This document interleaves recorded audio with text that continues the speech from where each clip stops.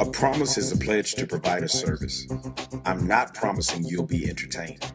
I'm not promising we're the best show in town. What I am promising is to teach you biblical truth with practical application. I promise to teach men to fight for their faith, their families, and their futures through the Word of God. I'm Douglas Gumby, lead pastor of the Contenders Church. Join us in the fight at contenderschurch.org. In the book of Matthew, chapter 6 and verse 25, it simply says this: "Therefore I tell you, do not worry about your life, what you will eat or drink, or about your body, what you will wear. Is not life more than food, and the body more than clothes?" Father, I bless you. God, I simply thank you for allowing us to trust you, for giving us the moments, the things, the ideas, the time, and the energy to trust you. God, as we're in this place, allow this to be a bettering of who we are. Take us not only in our hearts in what we believe, take us not only in our minds in what we think, but take us now in our lives in how we live, and allow us to live the life that you have called us to live. Father, we honor you for these moments. Move Doug Gumby out of the way. Allow these words that I speak be the words that you desire for me to say, even if it changes from what's on this pad. God, I thank you for you being glorified today in the lives of your people. It is in Jesus' name I simply pray. Amen and amen. I want to start this off by saying this. Listen, we worry too much. That's a fact. We have so much going on in our lives. Men, we tend not to worry as much as women, but it does not mean you don't worry. We have so many things that are sitting on our plate. We have our children, we have our homes, we have our lives, our lifestyle, our livelihood. We have so many things in play that cause us to worry. But like I said this morning in the prayer, that's not our job. It's not our job to walk around here wringing our hands with an "oh, woe is me" attitude. It is our job to trust God that no matter what we see, doesn't mean you don't plan, doesn't mean you don't lay aside, doesn't mean you don't pay attention to what's going on. It just simply means that no matter what you face, no matter what you plan, no matter what you put to the side, you have to trust God with it all, in knowing that he's going to take care of everything for you. Christianity, for the record, is a culmination of our ability to believe in the sovereignty of a risen Savior who gave us the gift of redemption. I believe that Christ's sacrifice on the cross satisfied our greatest need so much that our earthly needs carry less weight than originally intended. I realize, and I know this, man has three basic needs. You want to have somewhere to sleep, you want to have something to eat, and you want to have a food, clothes, and shelter. You want to be dressed nice, okay? And there's absolutely nothing wrong with that. The problem is when we make that a priority over trusting God. The problem is when we put our need over our need for him. That'll catch on in a few seconds. I'll keep talking. But when we take notice of the lack of food, clothes, and shelter, then we get to this place of, God, how is this going to happen? Okay, case in point, have you ever lived a life at any point in your life where the money you had didn't match the need you needed it for? That should be everybody in the room. At some point, your money does not match what you have to have. But at the end of the day, whether you realize it or not, whether you paid attention to it or not, when you look back at that, just look back at that situation, somehow, some way, God provided. That's a fact.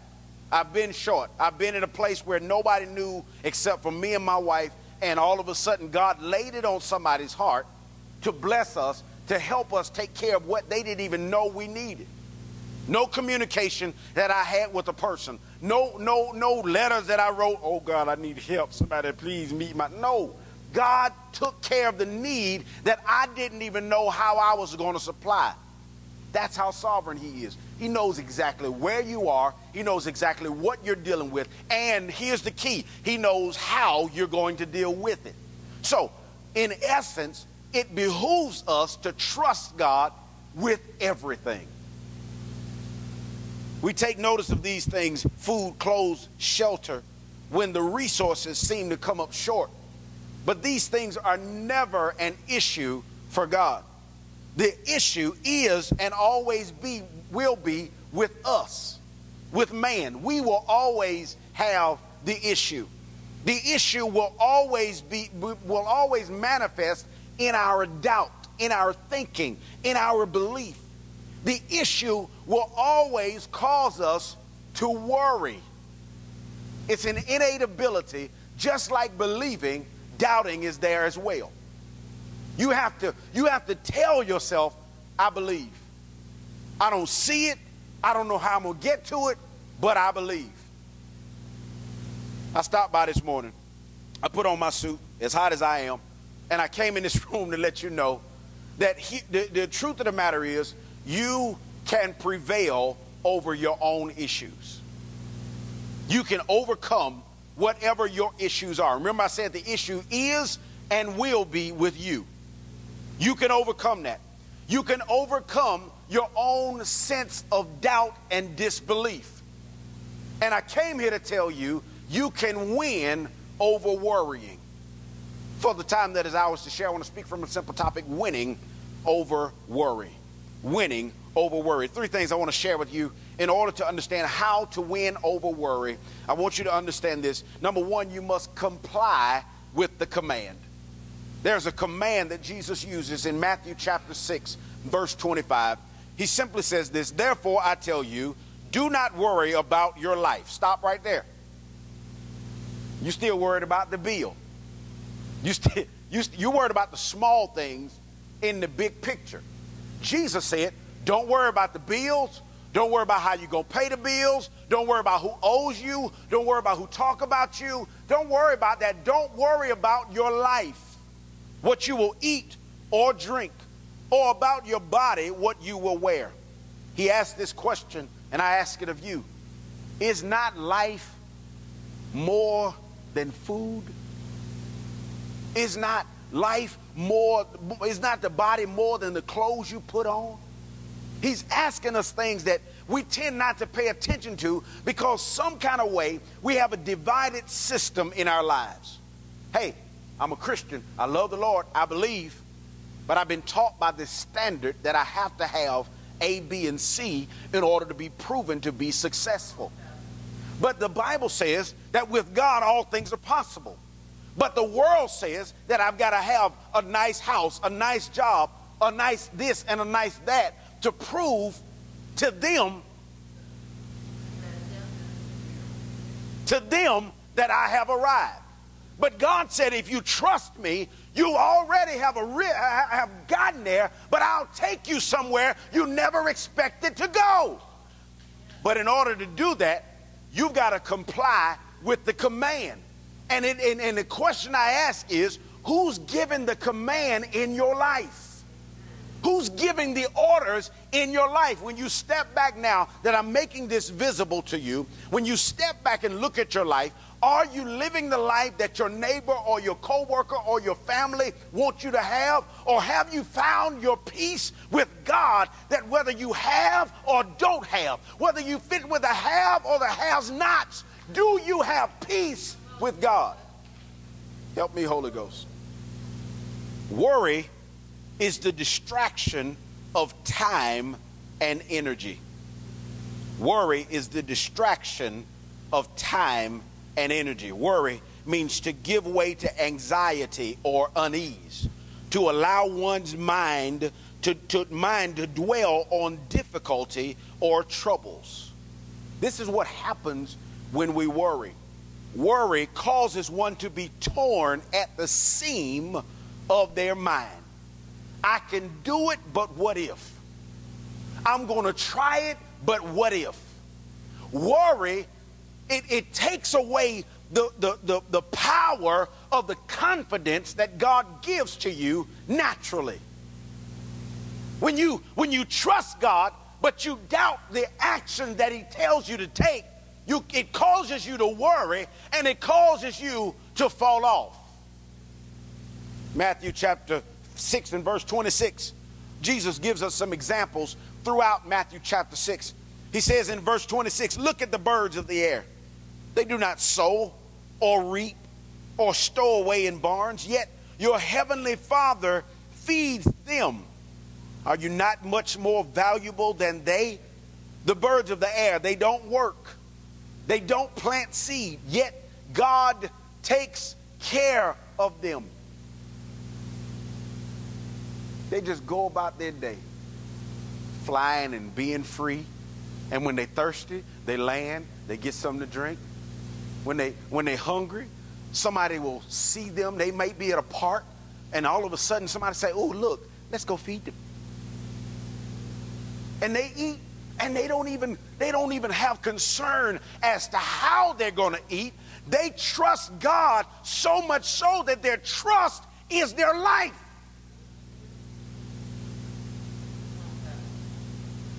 You and I, we are made in the icon, the Greek for image and likeness of God, the icon of God.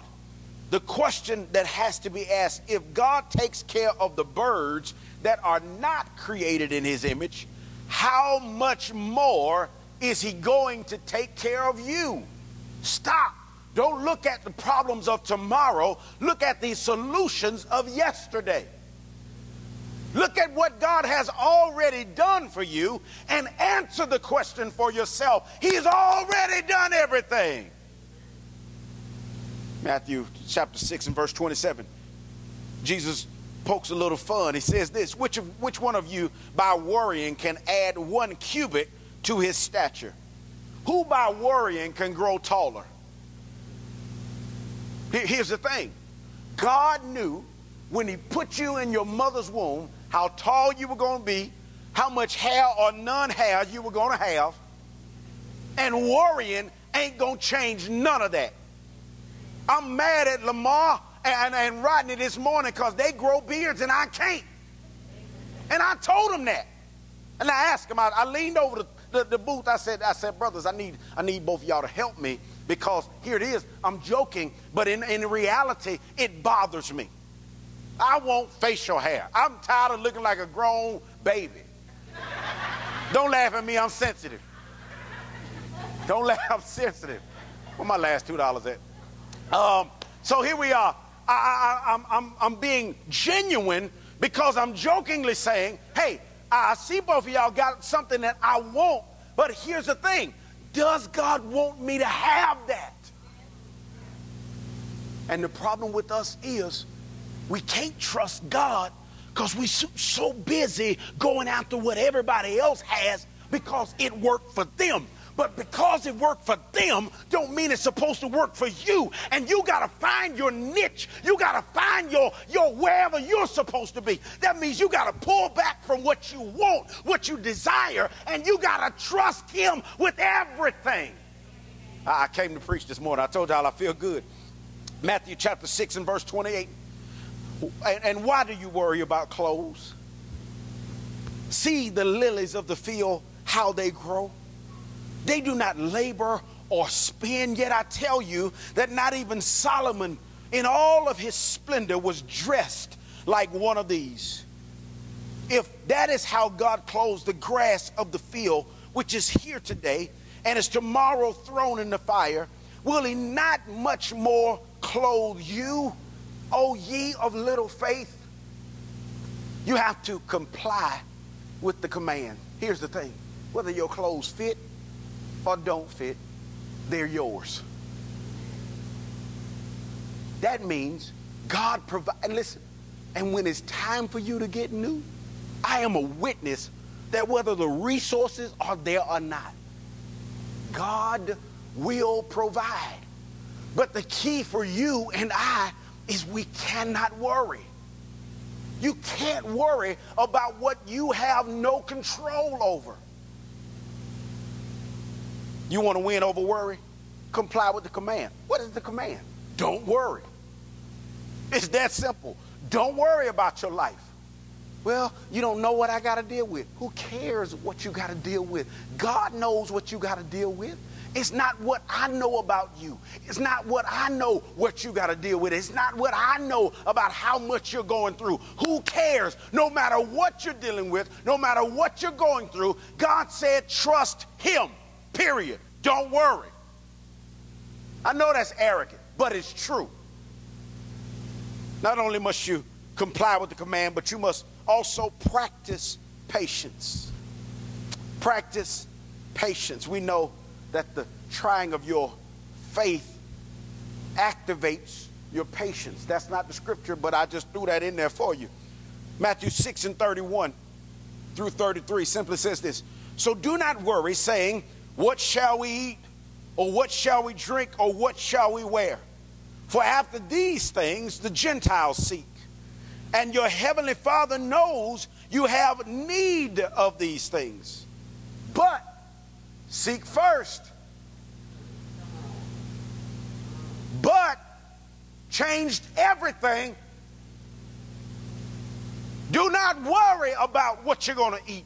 Do not worry about where you're going to live. Do not worry about how you're going to survive. Do not worry about these things, but seek first. See, we've been so busy in church telling people how to become earthly rich that they're spiritually poor. We become so satisfied with the prosperity of the gospel that we fail to realize that it's the gospel that makes us rich, and it has nothing to do with our bank accounts. The first command was, the command is do not worry. We are to practice what not to worry about. And that's the hardest part of the job. You can say, no, I ain't worried about it. But then your habits make you go back in to what you've always done, and you find yourself, whether you thinking about it or not, I wonder what I'm going to eat tomorrow. It's 13 cents in the account, and I just prayed and asked God for the credit to go through for gas. I don't know what I'm going to eat tomorrow. Peanut butter and jelly are both dried up. There is no bread. I have no clue. Jesus said, I got you. I'm putting it in today's terms so you get it. He knew the bread was going to be molded. He knew you couldn't even get the knife in the corner to get that old stale peanut butter. He knew the jelly was, just throw it in the trash. And guess what he said? I'm still going to provide a better meal than you could prepare for yourself. But you have to trust me. Have you ever been in this situation where, and I'm just throwing it out there, not nothing personal. Have you ever been in a situation where your money did dry up, you didn't have nothing to eat, and all of a sudden your phone rang and somebody said, come by and get something to eat? We on the grill. Excuse me, ladies and gentlemen, that was God taking care of you. And they had enough food that not only did you go over there and eat, but for the time that you needed to have extra food, they said wrap some up, put some in some aluminum foil. Come on, because you know half of y'all know y'all sneak aluminum foil in your pocket. Don't act like you ain't never done it. Don't act like you ain't never showed up at somebody's family reunion and you ain't know nobody. All you had was these last $2. One was for the bus fare, and the other for the jukebox to sing the blues. Come on, back home. In Matthew 6 and 25 through 30, Jesus gives us examples of how much God takes care of the things in nature. He gives us example of how much God takes care of the things in nature, and the things in nature don't worry about how they're going to be taken care of. And if the things in nature can get the concept that God takes care of you enough, then why can't we?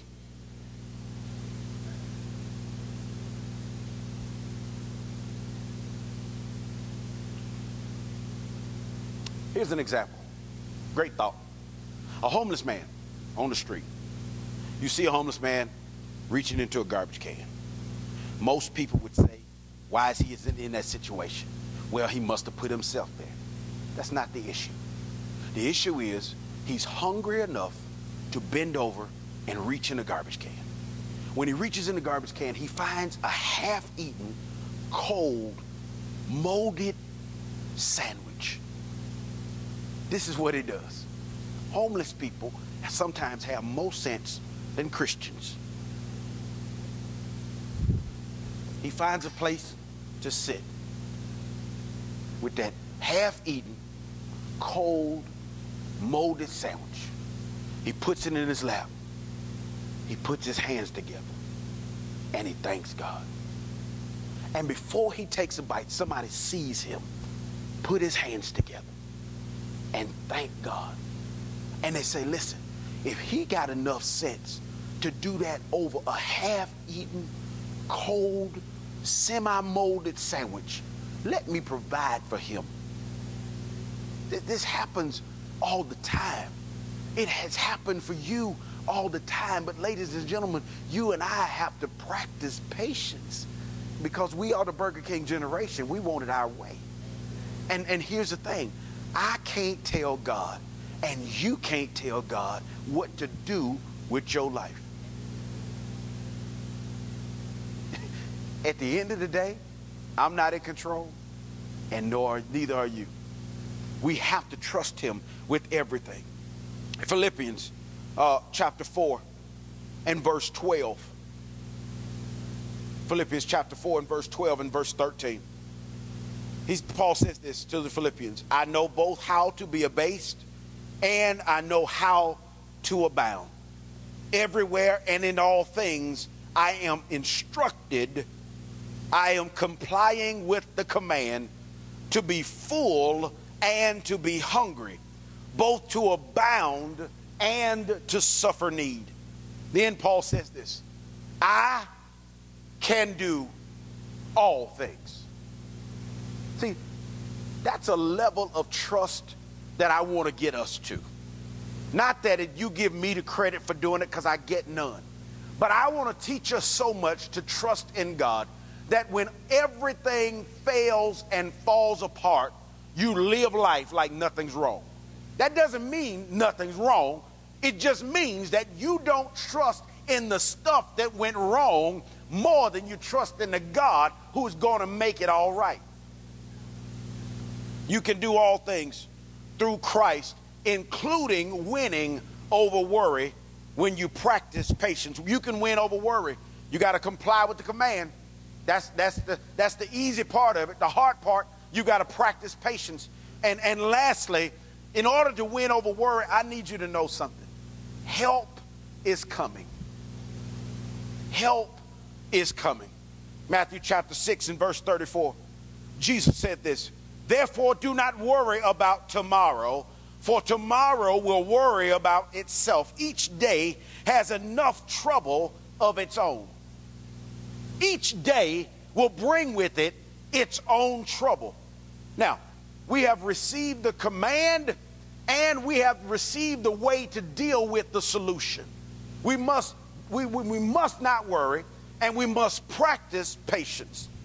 Remember, the command is not to worry. The practice is what not to worry about. They should never go beyond or extend beyond the grace we've been extended for the day. We've got to not worry about tomorrow because we haven't finished with today. Here's the key. We must not be baffled about mentally planned events that are subject to change when they come to fruition. Okay, I'll make that make sense. That was the big version. That was me trying to be smart version. Here's the simple version for me.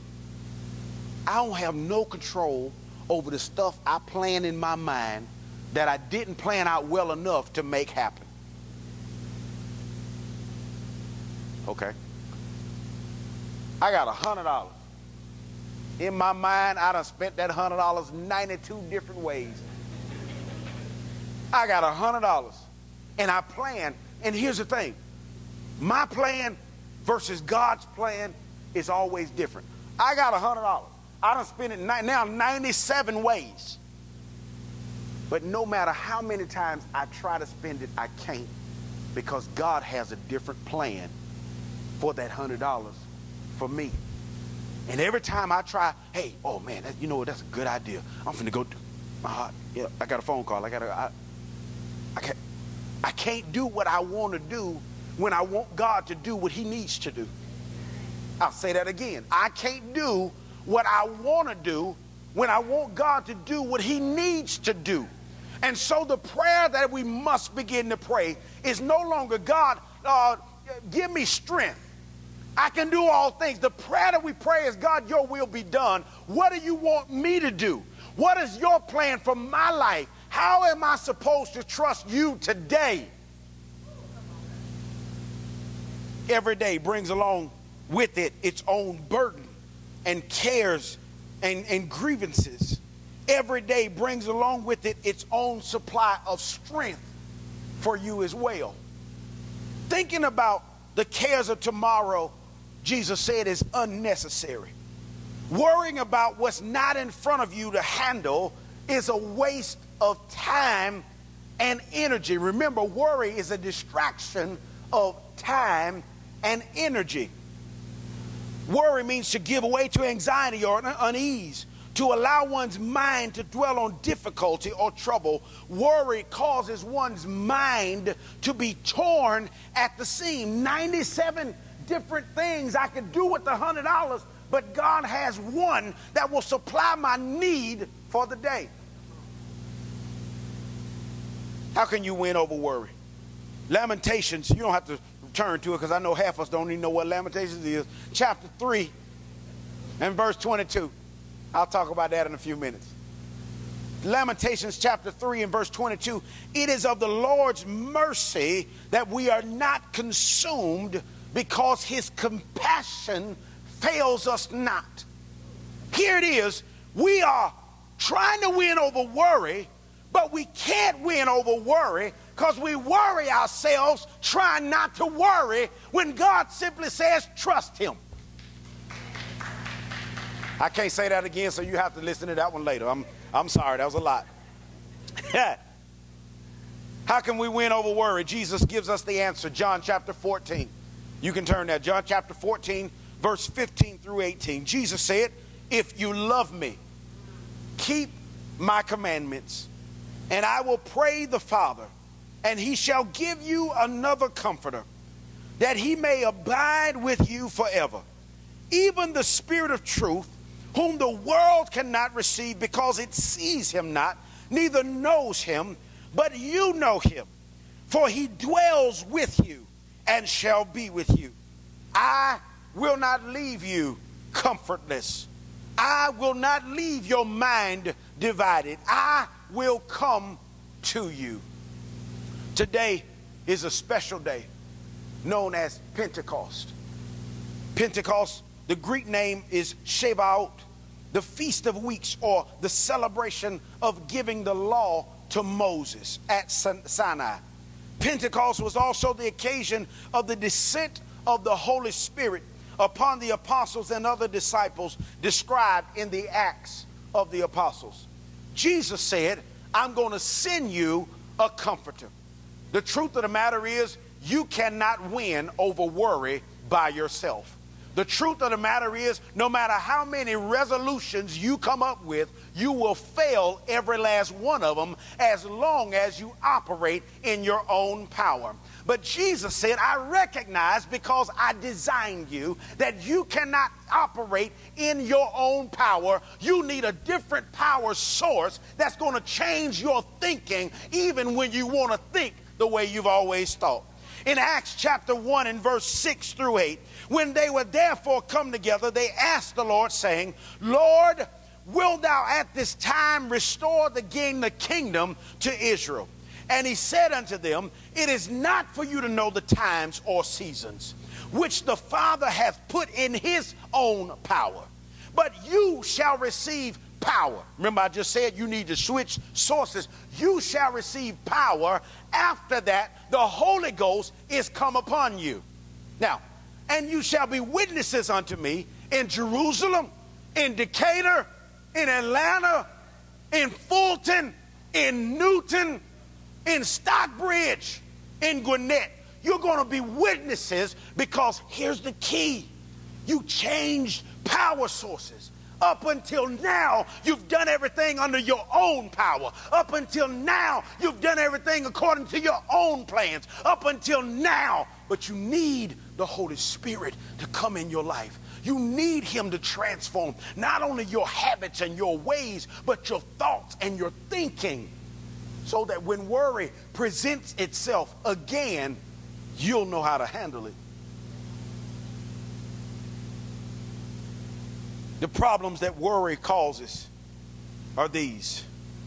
The problem is you are trying to do everything your way. Burger King generation. The problem with worry is that you are trying to do everything by yourself. All my ladies who independent, throw yo. You got information for Bay, but you won't line up for God. The problem with worry and what it causes is that you are trying to do everything in your own time. This is where we fail. But help is on the way. And when the day of Pentecost was fully come, they were all with one accord in one place. And suddenly there came a sound from heaven as of a rushing mighty wind, and it filled the house where they were sitting. And there appeared unto them cloven tongues like as of fire, and it sat on each of them. And they were filled with the Holy Ghost and began to speak with other tongues as the Spirit gave them utterance. I want to focus on verse 4 of Acts. In Acts chapter, in the book of Acts, in verse 4, it says this: and they were filled with the Holy Ghost and began to speak with other tongues as the Spirit gave them utterance. Now, in the church world, we've taken tongues out of context. I preached on this before, so this ain't new and you won't be shocked unless you've never heard this before. But we've taken tongues to mean or a real bad stuttering condition. I had to bring you back. Come on back. So we've gone with tongues down this avenue when in context, the tongues that they spoke in were languages of different people to help them understand the gospel that Christ died for them. And now the Holy Ghost, that comforter that he promised, is now with them and can be with you. So in context, the apostles and disciples begin to proclaim the good news of the work of Christ on the cross. But in concept, I get the context. I want to stay, and I'm true to the context. But in concept, the apostles and disciples begin to speak and proclaim without worry or concern for their own future estate. You do remember Christ was killed because he was proclaimed the King of the Jews. You do remember, or you do recall, that the disciples were in hiding for fear of their own lives. But when the Holy Ghost came over them, they didn't fear about their own future. They took to heart the words of Jesus. Take no thought for tomorrow. What you're going to eat, what you're going to drink, what you're going to wear, how you're going to live. Your life is now in my hands. But Jesus promised them, I'm going to send you a comforter who will help you deal with this change that I'm going to take you through. And when the Holy Ghost comes in your life, you ain't got to fall out on the floor. You ain't got to turn over looking like you psychotic. You ain't got to sweat and foam at the mouth. When the Holy Ghost takes control of your life, he causes you to sit back and wait on him. And when your human nature comes in and says, oh, he says, be still. I got you. And the problem with us is that we struggle between belief and relief. The problem with us is that we want relief, but we don't know how to believe. But if I can get you to believe, your relief comes with your belief. The Holy Spirit is a paraclete. I didn't say a pair of cleats, not football. He's a helper. He's an advocate. He's there for you.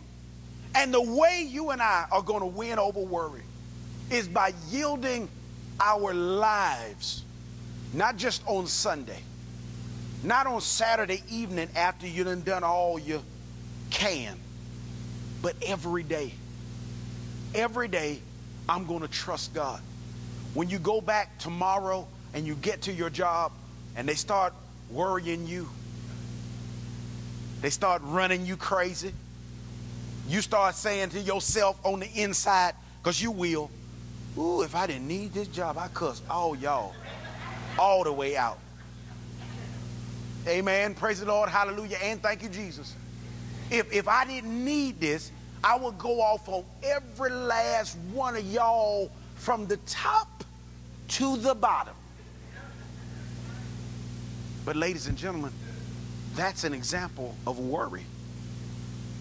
That's an example of you trying to take control. That's an example of you being in charge. That's an example of you managing your time instead of trusting God that He put you in that place to strengthen you so you don't have to worry. And while you're there, He's providing for you. You can win over worry if you let the Holy Ghost in to lead you in stuff you already failing at doing. I've been challenged by the word. Father, I bless you. God, you're an amazing God. God, I thank you that no person, no thing, no choice that we make gives us peace like you do. God, as I'm standing in this place, I'm thankful and I'm happy and I'm at peace because I trust you. My prayer is like the statement that I made often is that I study because I'm selfish, but I teach because I want people to know more than me. God, I have this peace, and it's a selfish peace. But I talked about it today because I want people to develop that peace and have a greater peace with you than I do at this moment. That does not mean, God, that we don't have issues. That does not mean that we don't face issues and concerns. But it does mean that we trust you with our issues. We trust you with our concerns. God, let your Holy Spirit now take up residence and control in our lives. Thank you for sending him on this day years and years ago. But thank you that he's still with us after all of this time has passed, after all of these people have gone awry. God, he's still with us, comforting us and advocating for us. And God, we simply thank you for that. It is in Jesus' name I pray. Amen and amen.